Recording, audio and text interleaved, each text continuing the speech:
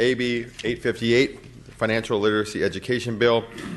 In California, across our nation, financial literacy is a dismally low priority for many students. According to the American Consumer Credit Counseling, the United States ranks 14th on the global list of financially literate countries.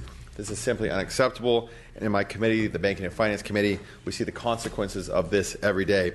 A study by George Washington's Global Financial Literacy Excellence Center for Millennials, ages 23 to 35, identified millennials as a group with the lowest level of financial literacy. Only 24% demonstrated basic financial literacy strategies or goals in their lives.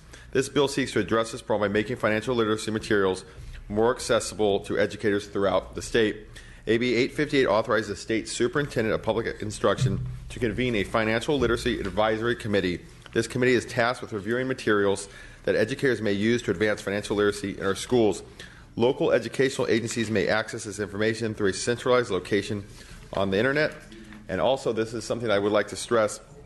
This bill will increase financial literacy among our youth by identifying successful curriculum and educational strategies while also disseminating them throughout our state. Like I said, as chair of the Banking and Finance Committee, many of the issues we work on, from subprime lending to fraud and abuse within our financial sector, to people just not knowing what their credit score is, or basic real things that we take for granted often about being able to balance a checkbook or understanding good debt versus bad debt, are things that could easily be overcome through more financial literacy education in our curriculum at very early grade levels. So with that, I respectfully ask for your aye vote.